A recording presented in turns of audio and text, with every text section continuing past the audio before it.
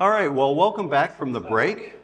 We've got three fantastic presentations from the operators. Our first one is The Future is Here, an end-to-end OSDU native workflow with trusted well data. Our presenters are Jacob Jackson of ExxonMobil, Peter Gonzalez of Petrolink, and Kay Sutter of EPAM. Good morning, everyone. Thank you very much for coming here to Edinburgh and for taking the time to come and listen to our presentation. There's really a lot of you out there and more people coming in. We really appreciate the time that you're and the interest that you're giving to us for coming here and hearing our talk. I'll introduce myself really quick. I am Jacob Jackson with ExxonMobil, and I am the subsurface data lead for the Guyana business unit. So the main conventional deep water business unit for ExxonMobil. And we have decided to adopt OSDU, so we're going to tell you a little bit about how that we are doing that. And I'll let these guys introduce themselves. Right. Go ahead, Peter. I'm Peter Gonzalez with Petrolink. I'm the Chief Strategy Officer. I've got introduced to OSDU in 2019 when I joined Energistics, but have maintained committed to the standards as I've come in and out to different organizations. And I'm so glad to be here to share a workflow with you guys.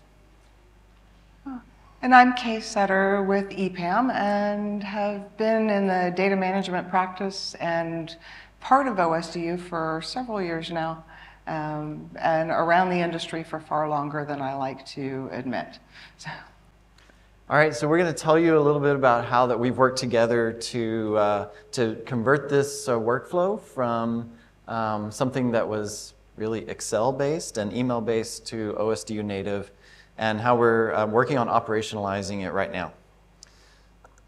So first, a little bit about the business value. Why is ExxonMobil interested in this? Why is Guyana interested in this?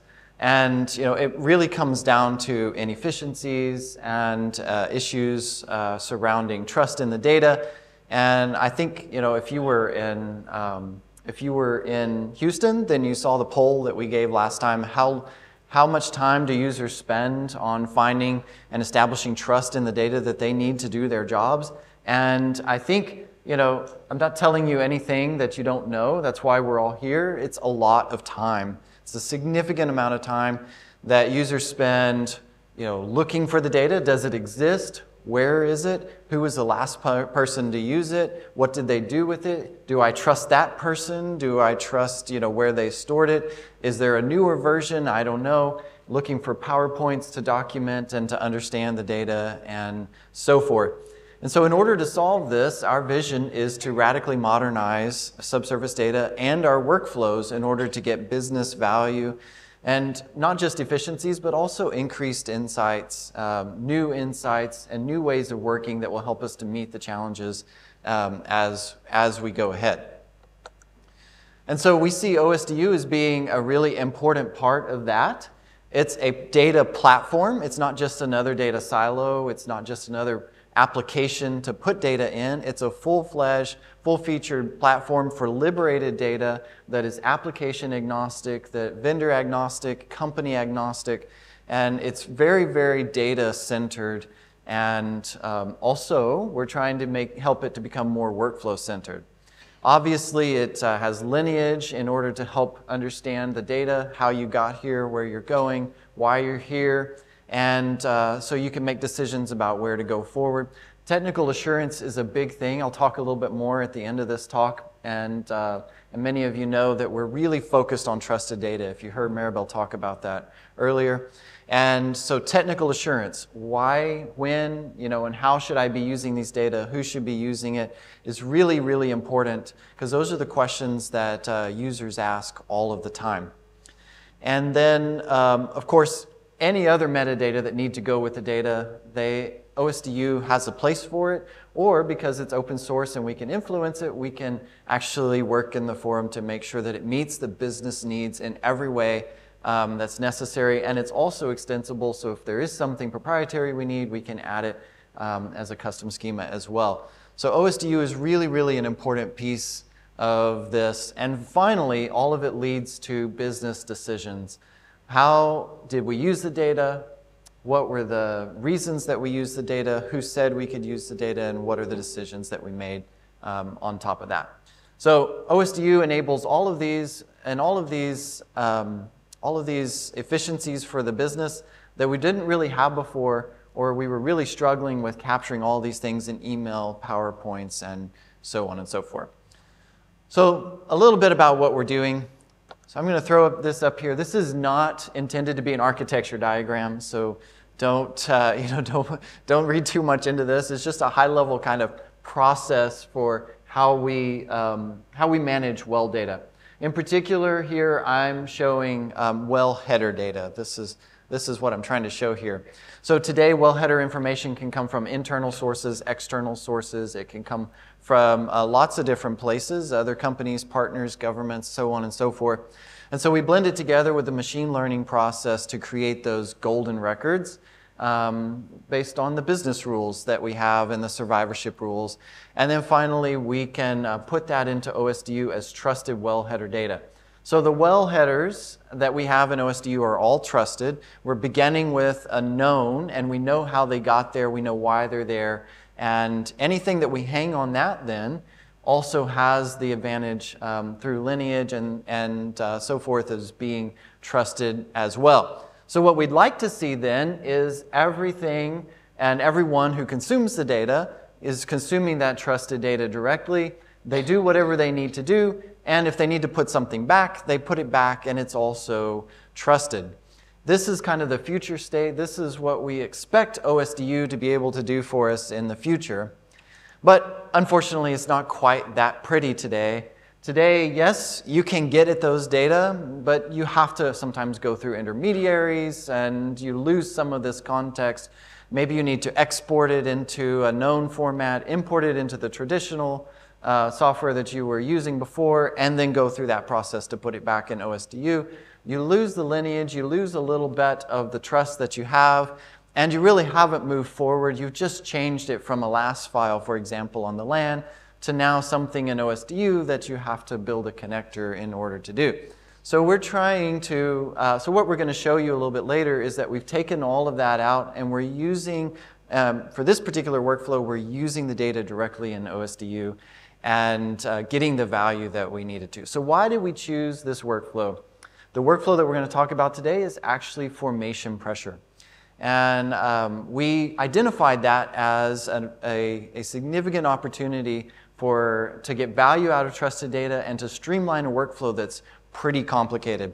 So let me give you an idea. And again, I'm not telling you anything that you know today or that you guys don't already know. So I just showed a picture of how we might master well header data or really any other data depending on your workflow.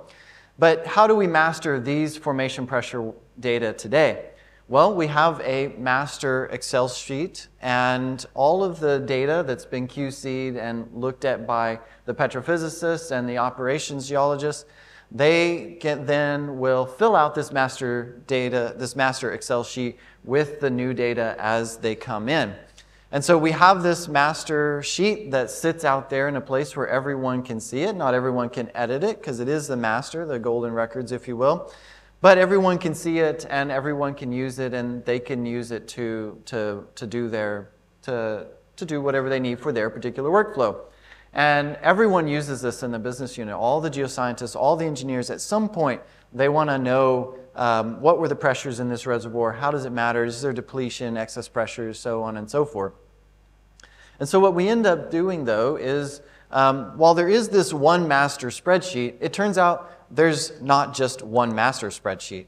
Because in order for someone to then do anything with the data, they make their own copy of the master spreadsheet. So with 300-something practitioners in the Guyana business unit, and at any given moment, at least dozens of them are probably interested in these data, they all start making copies. They put it in their personal folders or on their desktop or whatever. And now we have what amounts to a bunch of copies of the master spreadsheet.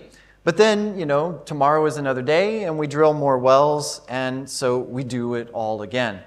And so this is the problem that we're trying to solve, is instead of having literally thousands of these spreadsheets on the LAN, We want everyone using the same thing, but it also needs to be functional enough that they can do their jobs. So the practitioners can do their jobs, and everyone can use the same data.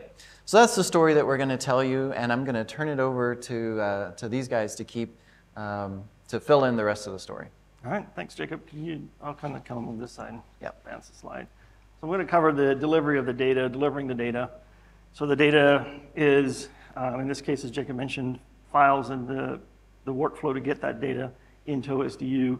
And the process in this case is the data coming from the field and the formation pressure tests and all the supporting data that goes with that. It's not just one spreadsheet, it's spreadsheet, LES files, PDFs, images, anything that associates to make help the geologist and the petrophysicist come up with that master sheet.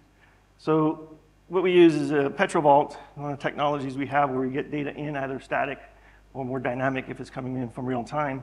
But the instance is that data comes into what we call the bus station.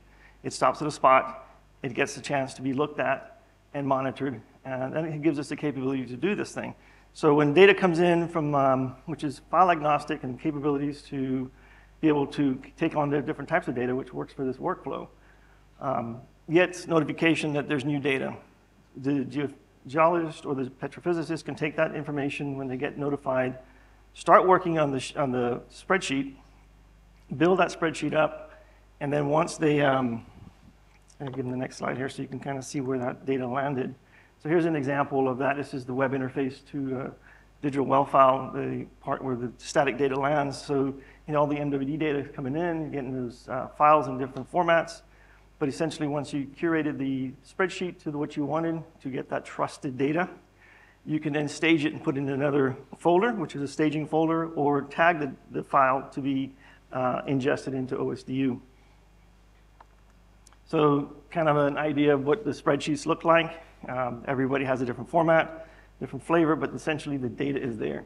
The intent is to parse the data and then put it into the content schema file and then load that up into OSDU. So there has already been the creation of the formation pressure test content schema, so that data can be parsed from the Excel spreadsheets into the schema and then loaded up into the wellbore DDMS. And kind of going through that process, so you can kind of see here overall, as I said, data coming in from the field lands into the PetroVault.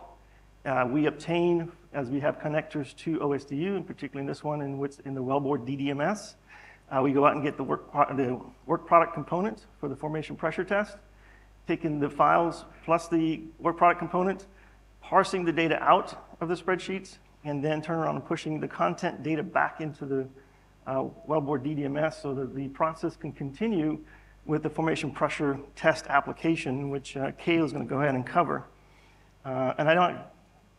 It's just kind of overall so you can see the workflow from end to end, and then I let Kay continue from this point.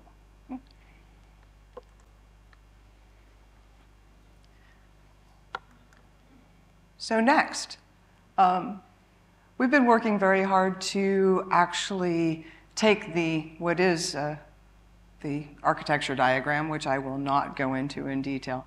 You can see the Petrolink portion where the data is actually being populated directly into OSDU. And that's where we've tried to pick up and help.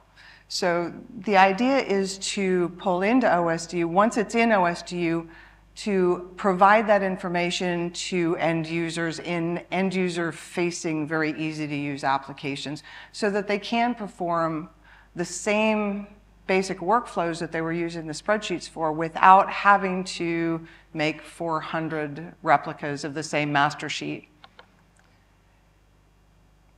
First is generating the schema, and we are working with the forum to end up donating the schema for the formation pressure tests. This is falling under the wellbore DDMS. And in that context, we're adding a couple of endpoints so that the data can be read through. And also, because each formation pressure test is generating a separate work product component and content, combining all of the data into a single a single file so that at the end, it can easily be used for some of the analytics and so forth later. At the same time, and our main focus is really trying to provide tools for the end users that are OSDU native that can be used against this data, again, without having to have that replication. So there are really two basic sets. A web user interface that allows the SMEs and data managers to make any edits or manual additions that need to occur based on the other data that's flowing in. Maybe there's a formation pressure information that's coming in a little more quickly than those spreadsheets and needs to be manually entered so somebody can work on it immediately. But again, this goes directly into the OSDU schema from a web interface rather than hand typing into a spreadsheet. On the other hand, also exposing the information through Power BI to allow the additional analysis to occur. So whether you're creating the depletion charts or formation pressure charts, excess pressure charts, all of those being available and read directly from OSDU. So in that context, there's no need to have that replication. Each user can begin with the templates and start to generate their own plots based on the wells and areas that they're working on. So it really is native OSDU applications with an end user focus at this point.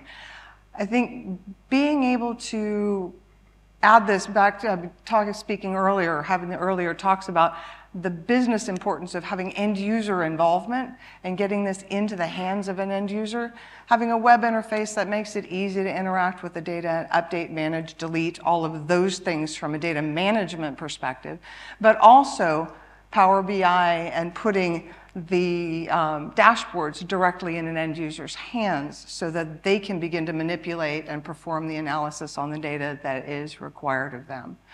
So, and now back to Jacob. Thank you, Kay. So there were a lot of challenges along the way. We don't have time to get into all of those things. But really the takeaway is we don't have users manually loading data unless they need to fix something. The data goes straight from the vendors, straight into OSDU where we have an OSDU native application built on top of that. And so the next step then, of course, is to decide which pieces of data are useful versus which ones should not be used. And so EM Trust will be used for these data in order to set technical assurance on the analyses and so forth. I'm not going to go too deeply into this because we gave a presentation on this previously, but trusted well data is absolutely the goal here. So finally, curating and mastering data in OSDU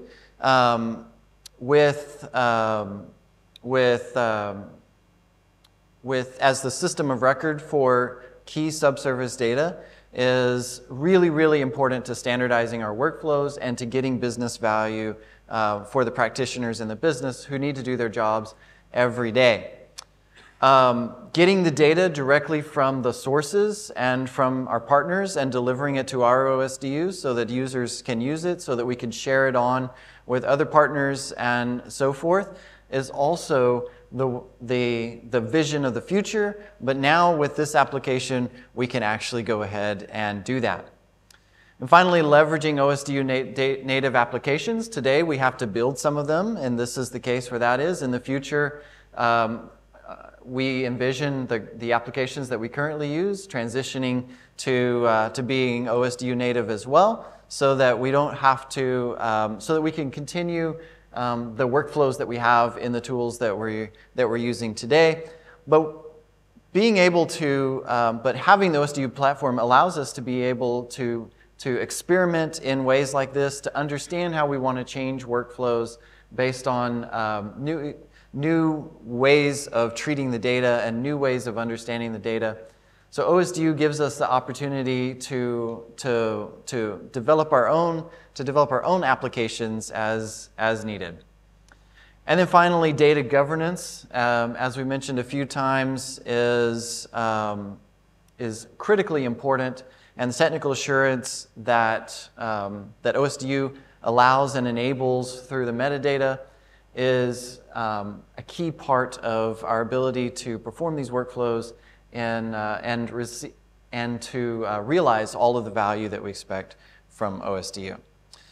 So with that, I think I want to thank Peter and I want to thank Kay for their part in their slides and in the presentation, and everyone who helped us work on this, especially the SMEs. Some of them are here, some of them are still back in Houston. We really appreciate everyone's input and our ability to do this, and so that the business can get value from OSDU. Any questions?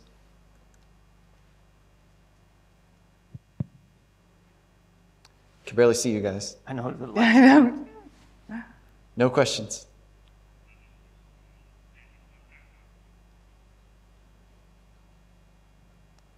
Okay. Yes. Yeah, I can hear you, but no one else can. Just a simple question. I've seen that the end user is actually working with the data in the app. Yep. So he's not working on the OSDU data. So there will be still a synchronizing element in No. this. No. Okay, no. Directly working on the OSDU data. Okay, then I didn't get it from. And it is capturing all of the versions and history and lineage and everything along the way, which is the primary reason of working directly against the OSDU data. Okay, so I misinterpreted this slide a bit. Good question. Now, I was going to say the only thing is that the incoming data from the field is the first manual step. But once it's there, it starts to automate the process to get to the formation pressure application.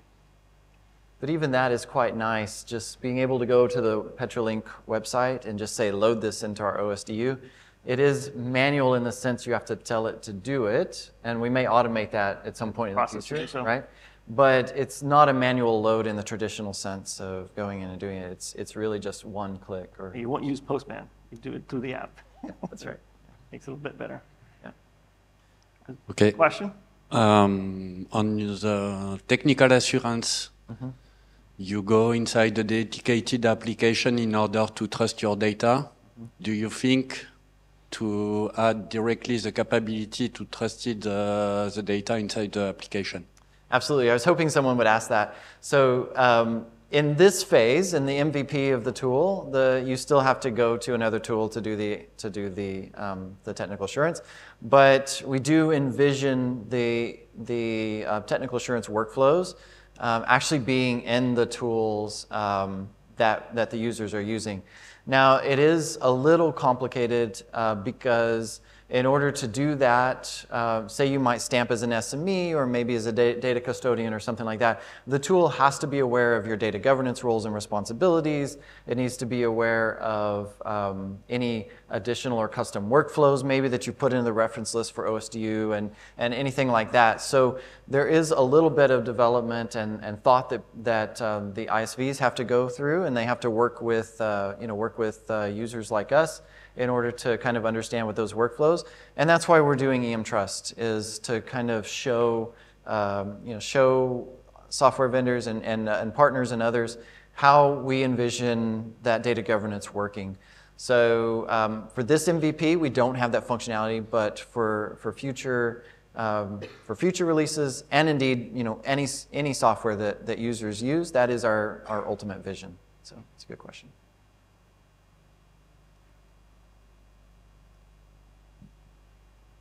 Any other questions? Okay, another question.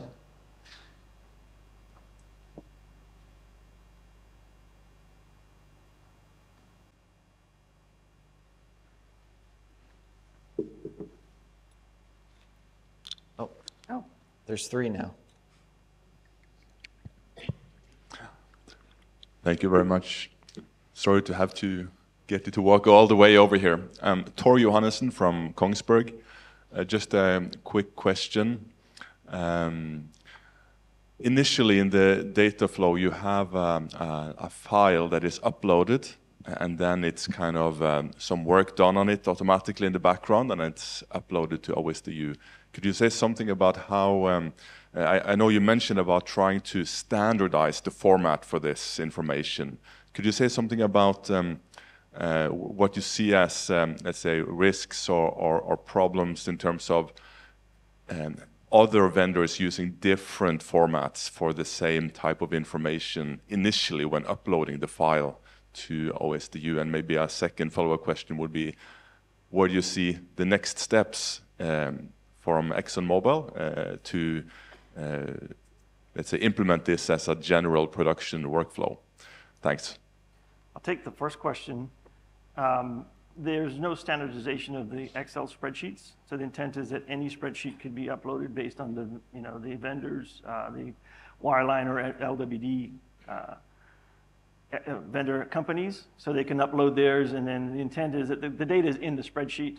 We will scrape or parse each of the spreadsheets based on which one we see, and do progression to do something obviously in a very automated fashion, and who knows, AI, but that's something to be seen and worked on. And you can follow in the second one. Yeah. So, but also to for this particular data, this workflow makes sense. There are other kinds of data, and maybe even similar data like LWD data or lab analyses, right? That we want those delivered directly to OSDU from the actual source of the data, right?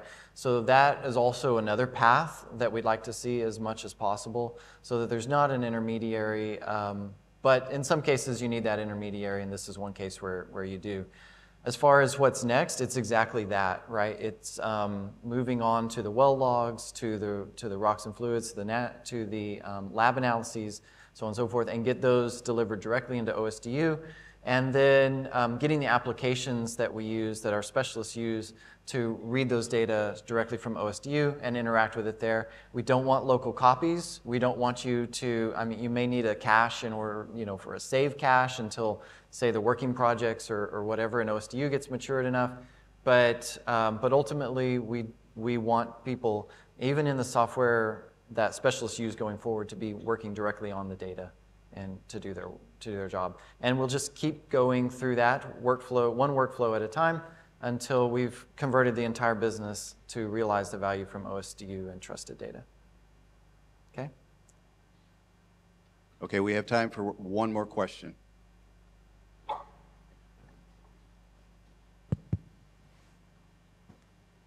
Yeah, nice example. I think we've all suffered from a bad well log over time.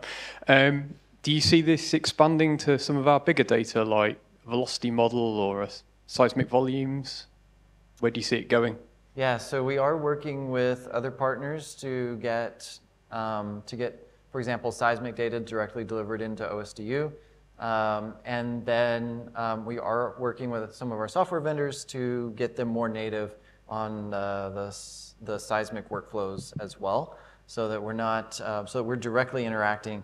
One of the things that we're doing with EM Trust is we are also building application extensions, so that we can get the value of the metadata, the lineage, and so on and so forth from OSDU in the applications that we're using today. I'm not going to name names, but if you want to ask me later, maybe we can talk about it.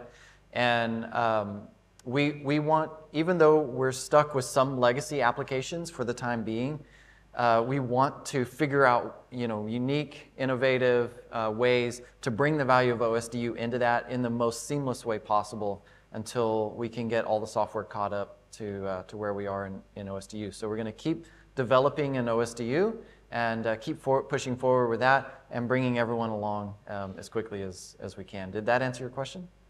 Okay. Okay, thank you. Thank you.